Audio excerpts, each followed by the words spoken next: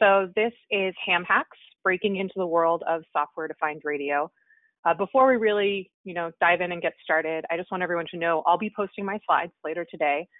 There's lots of links in here, so don't feel like you need to, be taking notes or screenshots or worry if you miss anything. I also have some demo videos near the end of the presentation, and if the quality is bad or you feel like you missed something, don't worry. All of the videos are available on the Bishop Fox YouTube account. So let's get started.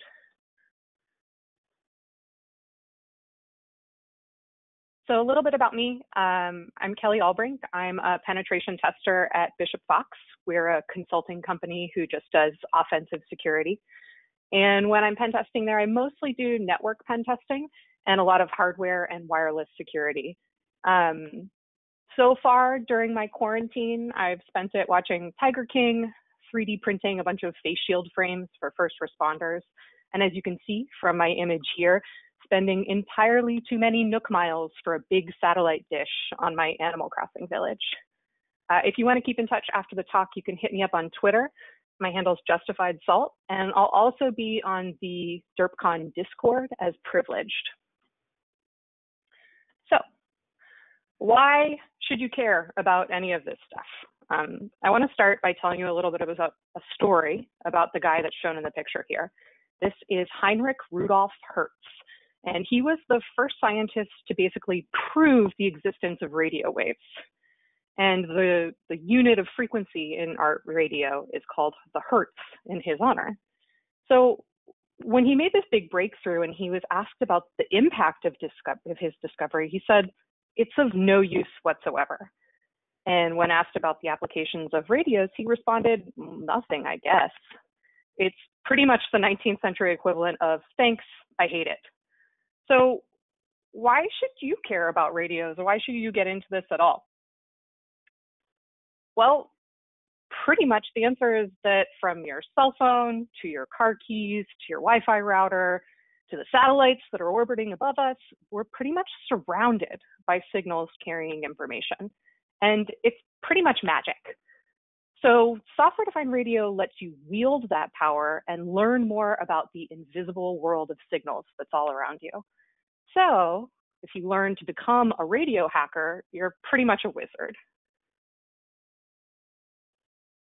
So before we kind of get into the technical stuff, I want to definitely get you guys thinking about some cool projects that you could maybe do by sharing some awesome stories of other radio hackers. So this first one is a presentation from DEF CON 25, and it was called Tracking Spies in the Skies.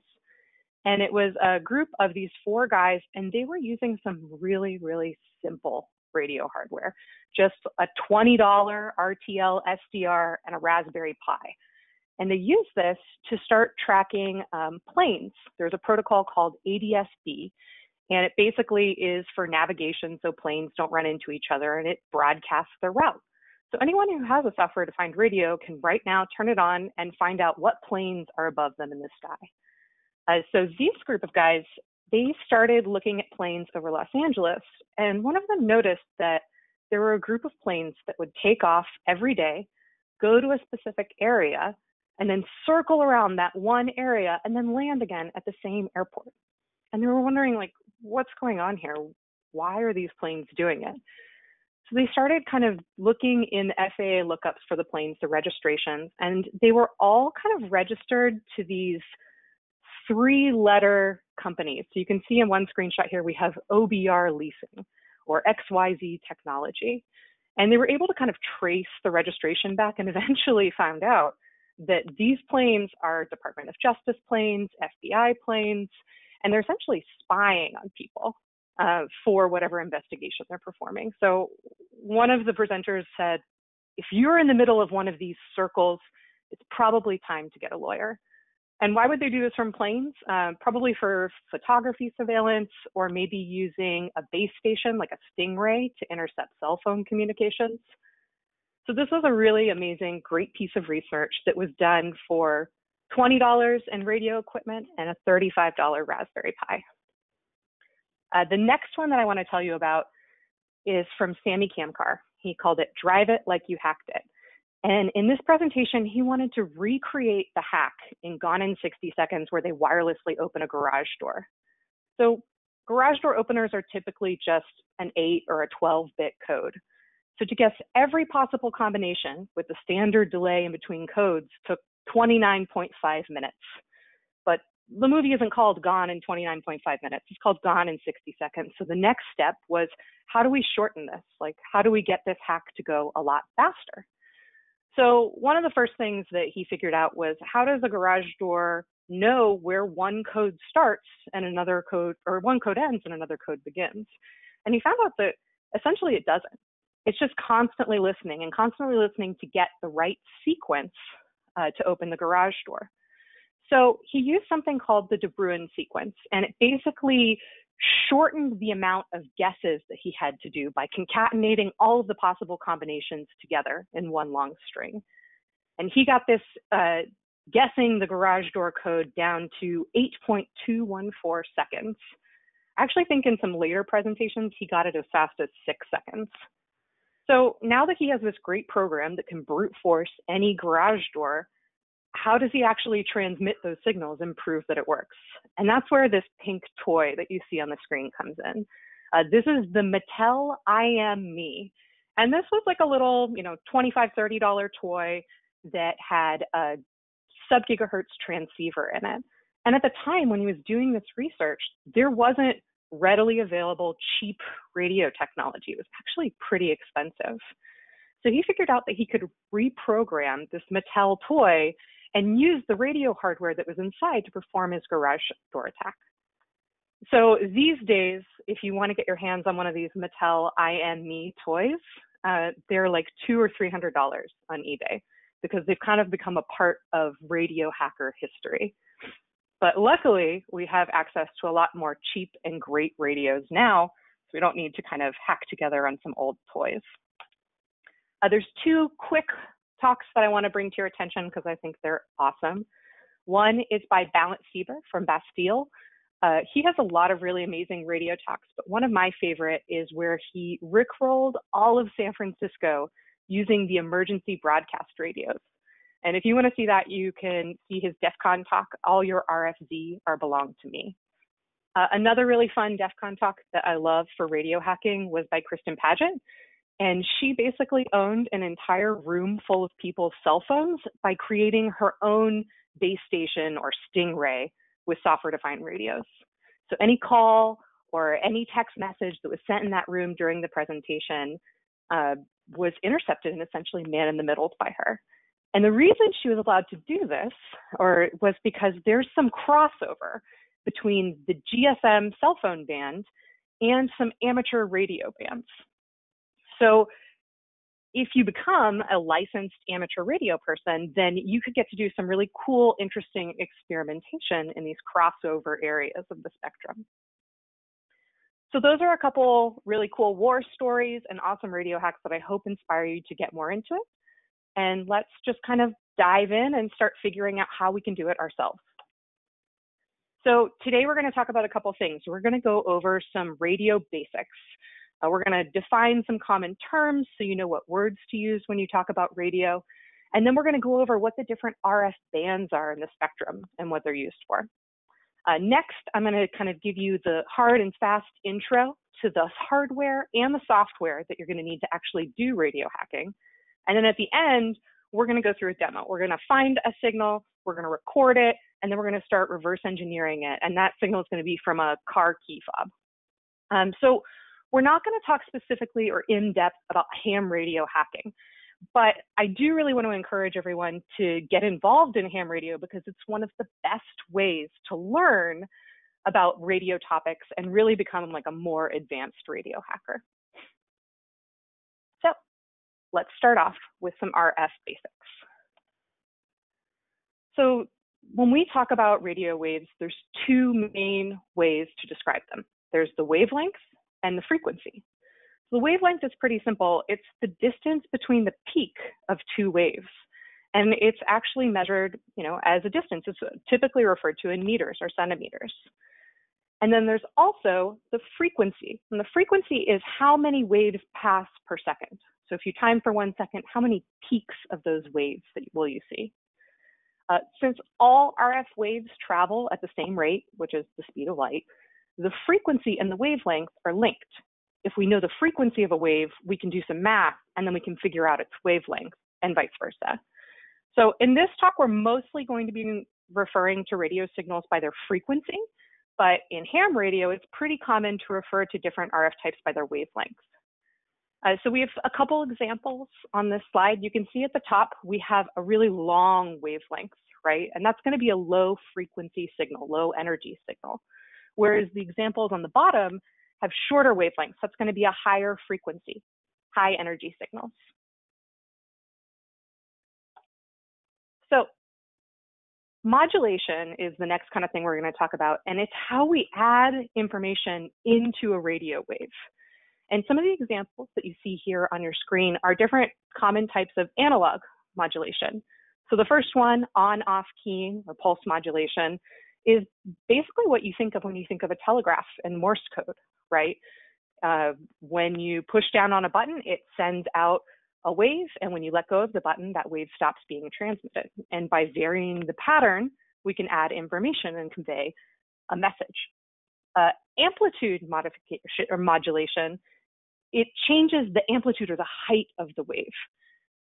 So this is what's used in AM radio, some older kind of analog TV signals, if you think of like the bunny ears on your TV. And it's pretty good for long range transmission, but it has some kind of fidelity problems. You can have some kind of static or interference. So a little bit more modern way to modulate analog signals is FM, frequency modulation, just like your FM radio. And that changes the frequency or how many waves pass per second to carry information. And then the last example we have on this slide is phase modulation. So that changes the start or the end point of a sine wave to indicate data. So the amplitude or the frequency doesn't change in phase modulation, it's just the start and end of the wave shifts forward or backwards. So those are all some kinds of common analog modulations, but when we're doing radio hacking, when we're looking at IoT devices, we're typically going to be dealing with digital modulation. So let's look at a couple examples of that. So you're basically going to get the same modulation methods as we had in the analog. It's just going to be encoding a 1 or a 0. So amplitude method would be called ASK, or amplitude shift keying. So you can see here the amplitude of the wave is changing to be really high and then to be really low. So that could be a 1 and then a 0. Same kind of principle here for frequency shift keying. The pulses that are representing a bit will have a higher frequency and the zeros will have lower frequency. And then the bottom one, phase shift keying, right? The changes in the phase of the wave are going to indicate where your data bits are. So that's modulation. That's how we get info into a wave. So let's talk a little bit more about what the RF spectrum looks like. So two signals transmitting at the same frequency at the same time will cause interference, right? So in order to prevent problems, the RF spectrum is divided into bands. Bands are basically just a range of frequencies that are allocated for a specific purpose. And since radio waves have different properties at different frequencies, some bands are better for communication, for example, underwater or over long distances, while other bands are better for signals that are just in line of sight, or maybe a signal that has to penetrate a building where there's a lot of objects to get in the way. So while certain portions of the RF spectrum are sold for commercial uses, there's others that are reserved for amateurs, and that's where the ham radio license comes in. So let's kind of quickly go over what some of these bands are and what they're used for.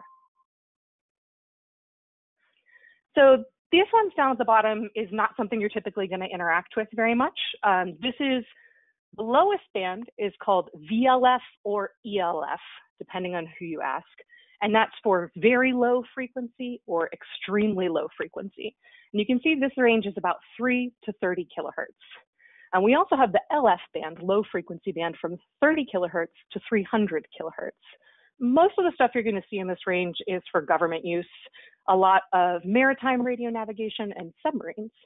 And the reason that they use these types of waves is because they can travel over really far distances and they can travel underwater. But what they can't do is pack a lot of information into those waves. So let's jump ahead to MF, medium frequency. So this is where your AM radio lives, where some of your aviation radio, and that's in the 300 kilohertz to 3 megahertz range. When we jump up to the next band, to the HF band, that's where things start to get definitely more interesting. HF is what most people think of when they think of amateur radio or shortwave radio. You're going to have your higher frequency NFC, RFID tags kind of in this range, and you're going to have weather broadcast. If you're just getting into kind of amateur radio and your RTL SDR, picking up a weather broadcast is really cool. It will actually like transmit a detailed map with weather information directly to your computer, and you can rebuild those images. Really fun and fascinating. This next one is VHF. So that's where your FM radio lives. That's where VHF television lives. VHF is a little bit of an older television image spectrum. And then the next one is where a lot of the interesting stuff happens. This is UHF, ultra high frequency. You might remember the Weird Al movie, UHF. And it's called that because the television broadcast where the station where Weird Al worked was using an ultra high frequency. So this is where most modern RF tech lives. You're going to get your 2.4 gigahertz Wi-Fi. Your Bluetooth is going to be in here. Microwaves resonate in these frequencies, GPS. Some of your mobile signals are in this range for like 4G. Car keys, which we're going to be looking at later, and RC toys, a lot of drones live in here. So there's a lot of really interesting things happening in the 300 megahertz to 3 gigahertz kind of range. So these last two, I'm going to lump them together because I think they have a lot of common kind of applications, but this is where your 5 gigahertz Wi-Fi lives. You have a lot of satellite and radio astronomy, and the very dangerous, scary 5G cellular signals are here. So super high frequency, that's 3 gigahertz to 30 gigahertz. And then we have extremely high frequency, 30 gigahertz to 300 gigahertz in this range. So that's kind of an overview of what all of the different bands are, what they're used for. And part of radio hacking is kind of figuring out where the signals that you want to reach are. This is kind of a good time to stop and talk about becoming a ham. So if you get your amateur radio license, then there's 3 different levels. There's a technician level, a general level, and an extra level is the highest. And each license basically just allows you additional frequencies and privileges that you can transmit on.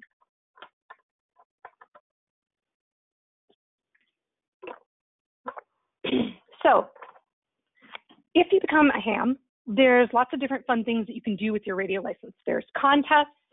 So a contest could happen at DerpCon. There's fox hunting, where you use directional radio finding to basically hunt down a fox or a transmitter.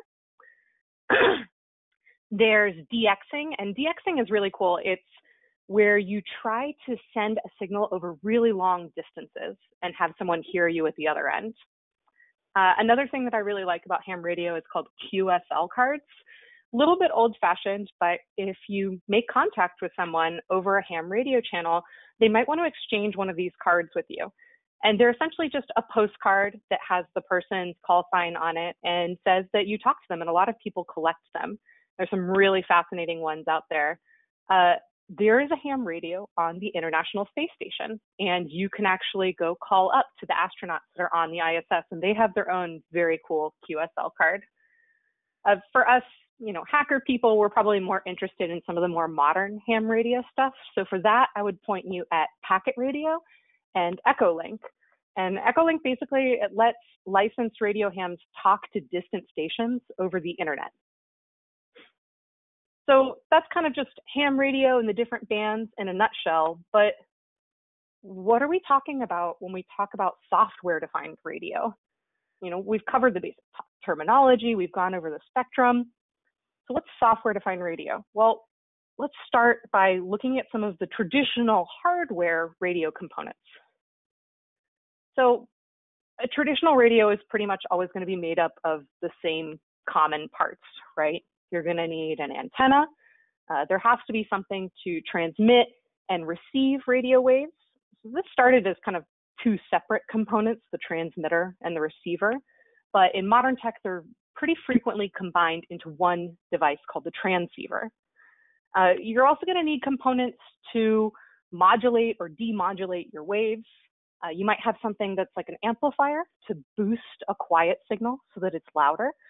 Or you might also have filters, right? Get rid of noise and interference. So in a traditional radio, this is all going to be their own discrete hardware components. You're going to have circuits of resistors, capacitors, and inductors that are working together as a specific filter or amplifier at a specific frequency. So traditional radios are typically purpose-built to do a specific task at a specific frequency range. And if you want a device that can do a lot of different things, it gets really expensive. But what if you could write a program that would simulate those different radio components in whatever configuration you wanted? That you could change that configuration at a touch of a button and it would run on a $20 piece of hardware. That's pretty much SDR in a nutshell. So the screenshot we have here is of GNU Radio Companion, and this is a program that's a way to program your SDR. So this image is called a flow graph, and each one of these little blocks represents some kind of program variable or radio component, and we can build a flow graph in GNU Radio Companion and then execute it on our software-defined radio. Super useful for rapid prototyping transmitters or receivers. So in a nutshell, software-defined radio is basically just a method to abstract some of those traditional hardware components with software. So you can have one device that does lots of different things. Okay, so what do you need in terms of hardware to get started? So here's the part of the talk where I basically turn into like a shady radio dealer and try to convince you to buy a bunch of potentially very expensive toys. But the good news is that these days you don't really have to spend a lot of money to get started. This wasn't always the case. So before 2010, most radio equipment was just prohibitively expensive for hobbyists to hack on, right? We saw Sammy Kamkar had to use a Mattel toy as his transceiver. But right around 10 years ago or so, some smart people realized that there was a specific Realtek chipset that was used in many common TV adapters that could be reprogrammed as a wideband SDR receiver, which is why we have these awesome RTL SDR dongles for under 25 bucks today. So the RTL in RTL SDR stands for Realtek, which is the chipset. So what's the most important thing when you're choosing which SDR platform to buy? Well, the most important thing is to remember, get the radio that does the job you want it to do. So here are some of the four kind of most common features that you might find in a software-defined radio. The first one is the most obvious, the tuner range. What frequencies can that radio actually see and talk to? If you're trying to catch a signal that's on the 2.4 gigahertz range, but your radio only receives up to 1.7 gigahertz, you're going to have a bad time, right? The next one is transmit capability. So it's great that there are a lot of these super accessible, cheap radios, but most of the really cheap options are receive only. So it means you can only listen to signals. You're not going to be able to send out your own signals. If you want to move up a little bit into kind of a little bit more expensive radio, then you're going to start to get transmit capabilities. But you have to consider whether you're going to have half duplex or full duplex. Half duplex is basically, it can only transmit or receive at one time. It can't do both at once. Whereas full duplex is it can transmit and receive at the same time.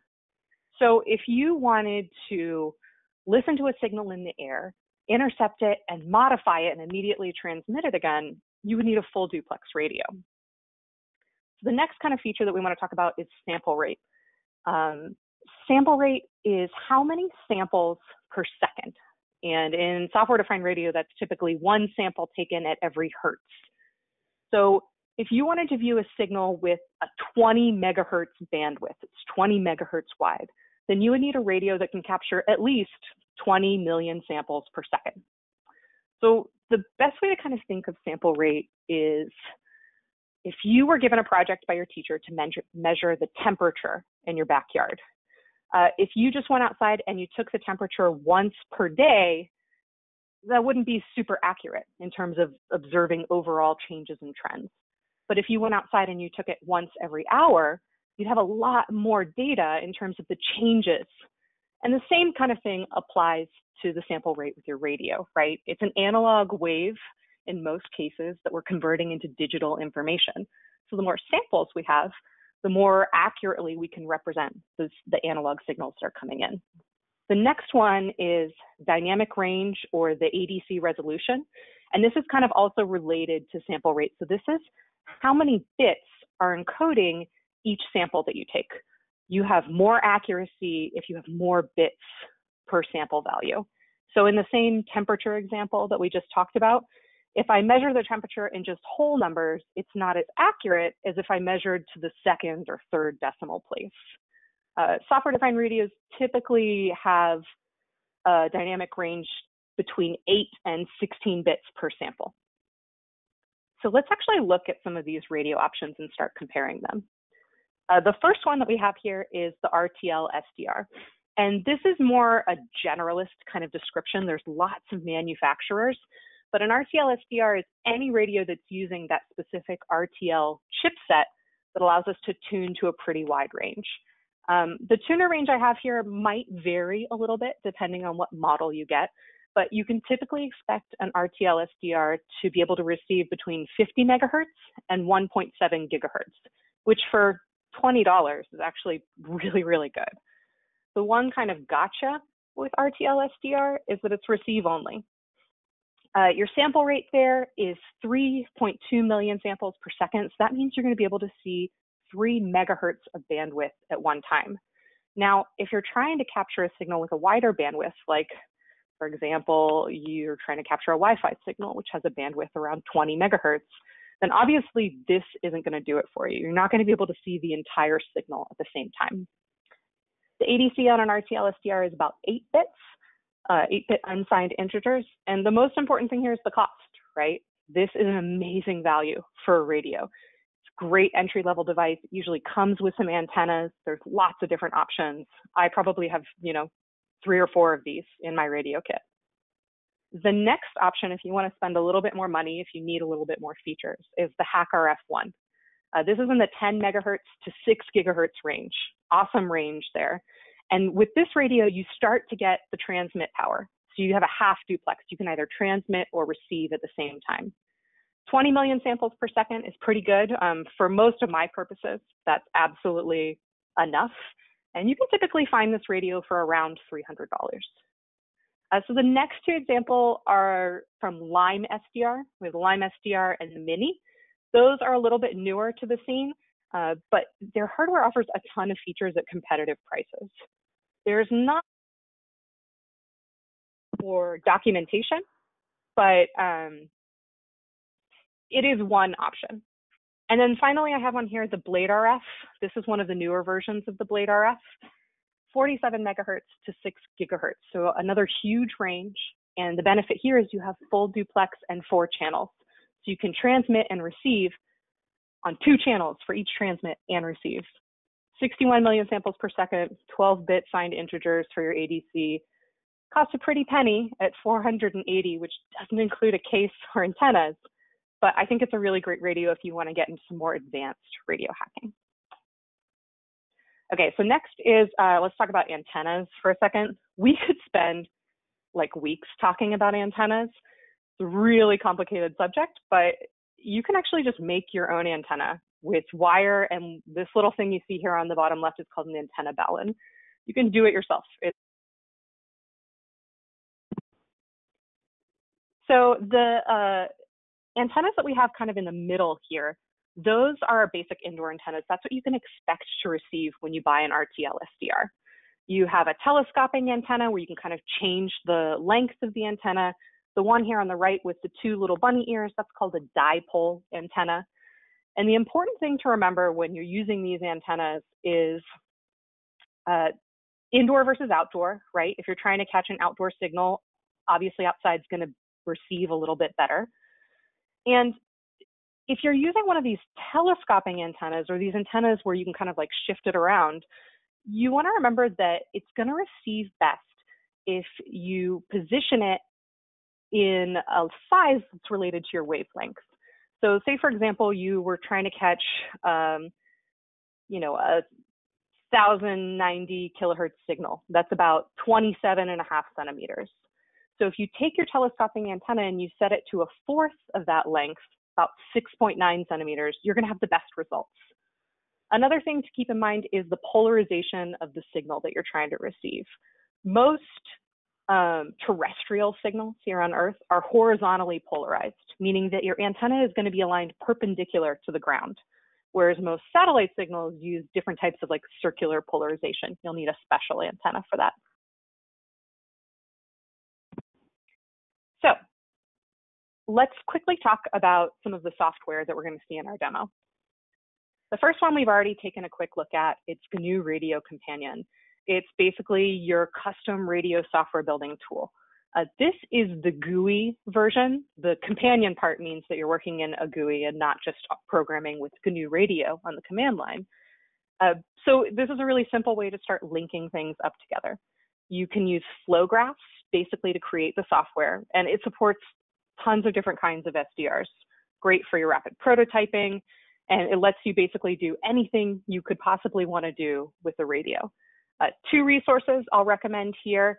There's an amazing series of books called Field Expedient SDR. Currently 3 books are out, but I think there's a 4th on the way. If you've ever been intimidated by GNU Radio Companion, then this is the book series that will totally help you get over that. Another really great resource is from Mike Osman. He's the creator of the HackRF and the founder of Great Scott Gadgets. And he has a video series that's all about software-defined radio, digital signal processing, and you don't need a HackRF specifically to go through this course. The next one we're going to talk about is GQRX, and this is a spectrum analyzer. It's going to let you kind of visualize what's happening in the radio world. You can kind of see it's broken up into a couple different sections. On the top, where you see a black background with a white squiggly line, that's your FFT plot. Those squiggly lines represent RF noise, and then when a signal comes through, it'll cause a spike or a peak to form at the frequency it was received on. And the bottom is called a waterfall plot. So it shows the changes in frequency over time. So a signal will look like a red or a yellow dash kind of surrounded by blue. GQRX can not only listen, but it can also record signals too. And the best place to learn more is actually from the creator. He has an awesome cheat sheet and video series, which I've linked here. So the next one is in Spectrum. This is where we're starting to do kind of some of our analysis steps, right? One of the things we're going to see in the demo is that we find the symbol rate. Symbol rate in radio hacking is kind of like the equivalent of like the baud rate in hardware hacking, if you're familiar with that. But this tool is basically going to help us go from a signal to actual bits, to ones and zeros. So if you want to get more into Spectrum, there's not a ton of tools out there and resources out there, but Mike Osman specifically covers it in episode 11 of his SDR series. And there's also a really great video on Cyber Spectrum episode 8 that goes over a whole reverse engineering workflow and uses Spectrum. And the last tool that we're going to go over is my favorite, Universal Radio Hacker, or URH. It's pretty much got everything. So you can actually like locate and record your signals like we did in GQRX. You can go from the signal to the bits like we did in Spectrum, but then it adds this whole other layer of analysis. So you can actually start reverse engineering at a protocol level what's happening. You can start identifying fields and their length. You can color code them. You can compare different transmissions that are received. And then the coolest part is that you can actually use this to modify those signals that you reverse engineered and then transmit them out again in your attacks. So the best place to learn more about this is also from the creator, Johan Pohl. It was his like master's thesis project, and it's super awesome. I'm excited to show it to you. So let's actually do it. Let's jump in and put everything together that we've talked about so far. Since one of the most common areas of research in hardware and wireless is car hacking, I was super interested in trying it out. But I live in San Francisco and I don't have a car. So I started wondering, what happens to all of the car key fobs that get left with the valet drivers, right? Most cars come with 2 fobs, and people lose and have to replace them all the time. So where do all the lost car key fobs end up? The answer I found was eBay. I bought about a lot of like 20 car keys for around $2 a key. And I waited a little while for a lot that had a good variety of like manufacturers and ages. And when I was just starting to learn and get into radio, looking at these car key fob signals is exactly where I kind of dove in. So let's go through it together. We're going to find the signal, we're going to record the signal, and then we're going to analyze it. And the goals here is basically to get to the high level protocol at the end, right? We're going to have to identify a bunch of different things. We're going to have to know the frequency and the bandwidth of where we can actually find our signal. We're going to have to know what type of modulation is it using so we can demodulate it and get that information out. We're going to have to figure out the symbol rate, so how fast it's transmitting, kind of like the baud rate, remember? And then from there, we're going to go up to like the protocol level and start rebuilding the packet. So the packet structure is going to have a lot of different things. It's going to have something called a preamble. Preamble is kind of like the teacher clapping her hands to get the class's attention. And then it'll have a sync word. The sync word is kind of synchronizing the clocks between the 2 different devices that are talking. We'll have a CRC, which is like a checksum. And then ultimately, we're going to try to identify what are the different fields and field sizes. So step 1, first thing you have to do is find the signal. And the easy way to do that is if your device that you're testing has an FCC ID on it. Every basically test that does radio communications has to have an FCC ID and go through a round of like testing. And a lot of that documentation is publicly available. So if you have an FCC, you can look it up on fcc.io and then quickly identify a bunch of information about the device. Some of the stuff that you might find, for example, like immediately here, we can see I looked up one of my car keys and it's transmitting at 315 megahertz. We already know exactly what the frequency that we're looking for is. Other stuff that you might find is like user manuals that tell you exactly how the device works. You may also have like a testing report, which tells you what type of modulation they're using.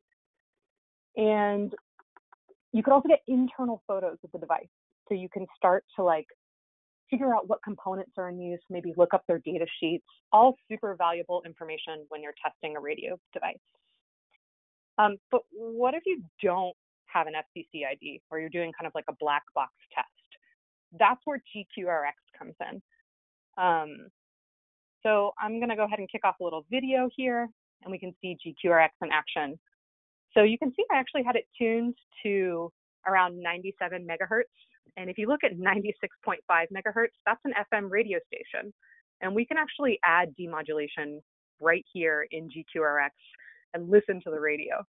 But in this case, we're trying to actually confirm what our car key signal is. So I'm going to change it over to 315 megahertz. And once we tune into that range, you can see the bottom half of our diagram, the waterfall plot, is all blue. It's not receiving a lot of signals in that area. I turn off the modulation and then I start pressing my car key. And I have a couple different car keys, so I'm kind of switching in between them. And you can see a couple different types of signals are coming down into this yellow area. So we've confirmed that we've successfully located exactly where the car key is. And I even zoom in so we can get a super accurate read on exactly where it's transmitting. So GQRX is a really great kind of overall tool. It can also be used to record signals and save them, but I'm going to show you a couple different ways to do that. So now that we know where the signal is, it's time to make a copy of it. There's basically every radio has its own command line tool to do it, but I'm going to show you the RTL SDR version because it's pretty simple. And to record the signal, we have to know a couple different things. We have to know the frequency where the signal we're trying to record is located. We have to know the sample rate, so how many millions of samples per second, and then the number of samples to read. So that's going to tell us how long of a capture in terms of time that we're actually recording. Gain here, usually the default or it has an auto gain setting, but it's basically going to describe the power level of the antennas or amplifiers in your radio. You don't typically have to mess with that too much. And then you're going to save all of this to an output file. C file, capture file, is just the standard format. but depending on your radio, you might use a different format like CU8 or CS8, just to say what type of dynamic range recording it's doing. So let's say we've done all that, right? We found our car key signal, we recorded it. Let's do the analysis portion. And I'm going to start with Inspectrum. Inspectrum's pretty simple, not super full featured, but I've loaded our car key signal into this area, and we're going to see little green blips against the black background. Those are actually the transmissions from our car key fob. And I'll zoom in. The one kind of tricky thing about Inspectrum is every time you zoom, it's going to scroll you to one end or the other of the capture. So it's a little tricky to navigate. But we can already see kind of a repeating series of same length bits. It's called the preamble, right? The teacher clapping her hands. And then later, those bits become a little bit more varied. That's actual data. So I'm going to change my sample rate to match my recording. And then I'm going to start trying to figure out what the actual symbol rate is. So to do that, I'm adding an analyzer. And this is basically just an amplitude threshold. So you can see I have this little white bar with a red line in the middle, and I'm going to move that over my signal. And then down below, you can see in green, this is actually kind of like a more clean analysis. From there, I'm going to derive it into a threshold plot. And this just kind of cuts everything off at the top so it's nice. We can really clearly see our data here. From here, it looks like it got cut off in the video, but you can export this to the ones and zeros on your command line or to an output file. So essentially, we've gone and done from the signal to the bits in Inspectrum. So to kind of get that data all correct and accurate, I'm going to add some cursors here and move them until they're exactly hugging either side of each one of these little green blips. The advice I have for you here is don't start with a ton. Don't start trying to do your entire signal and make it match. Start with 10 or 20, get it to line up, and then add a little bit and kind of recenter as you go on. I'm a little bit cheating here. I know there's 270 or 271 symbols in this block of transmissions, but you can see I spent a little bit of time kind of trying to get everything perfectly lined up.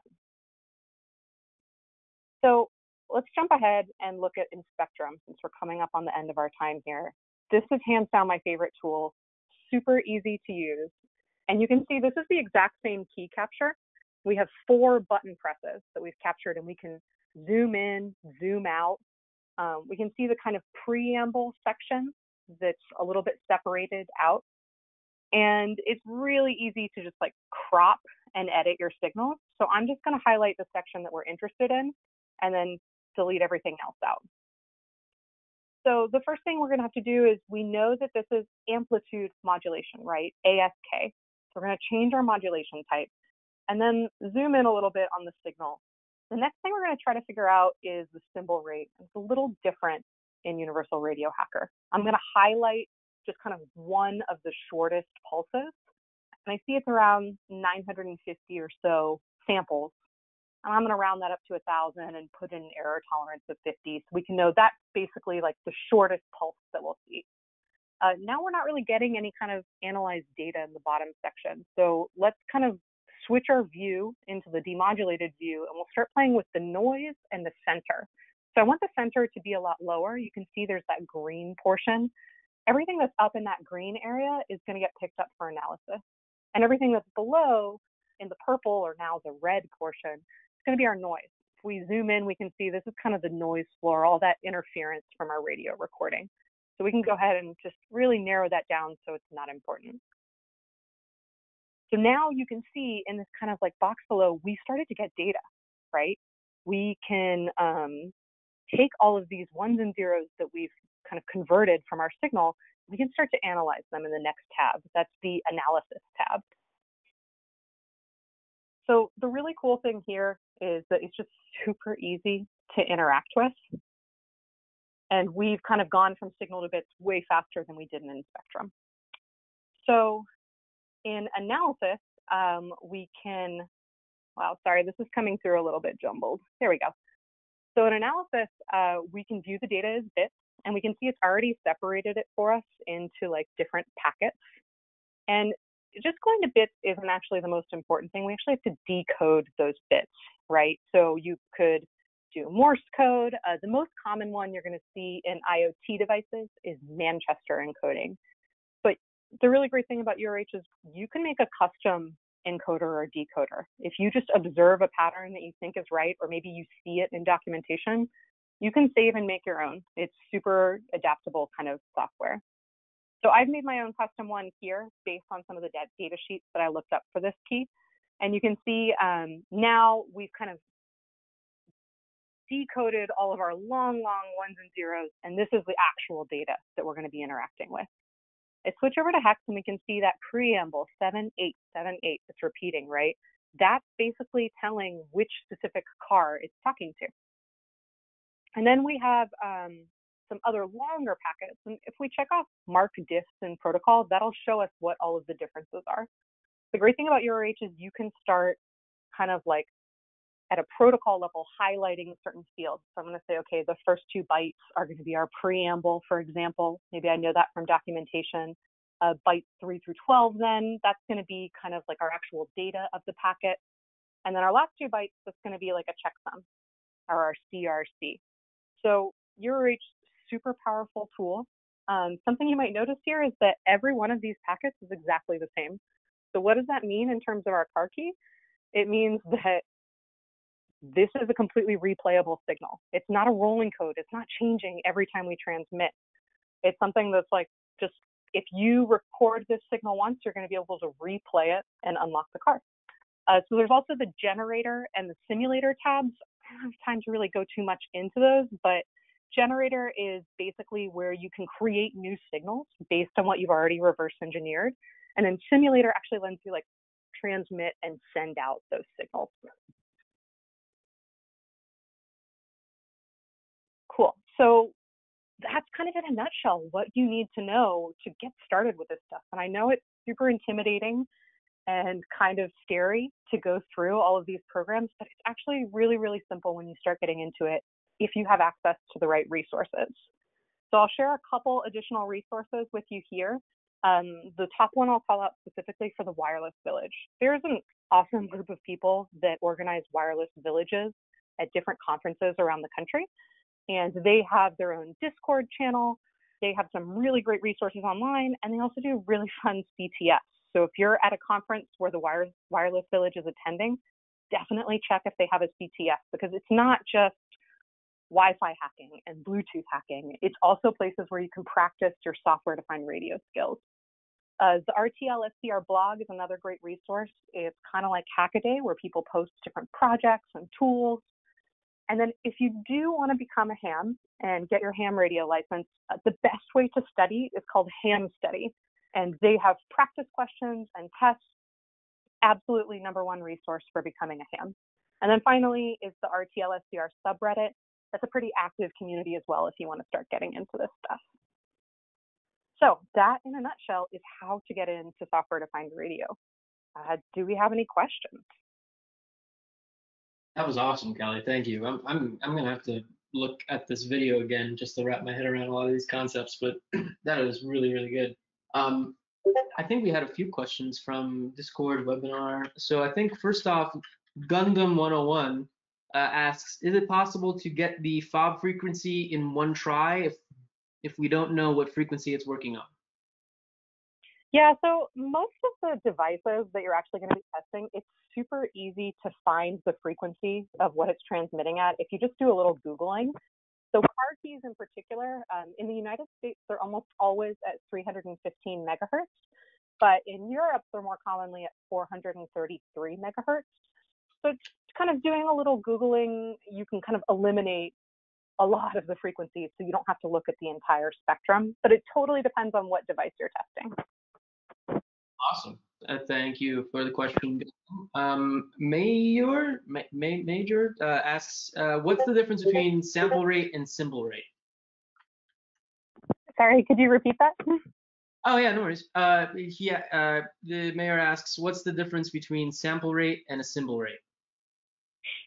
They're just kind of, so the sample rate is how many samples are being recorded, and the symbol rate is how many actual like ones and zeros are being transmitted and at what speed.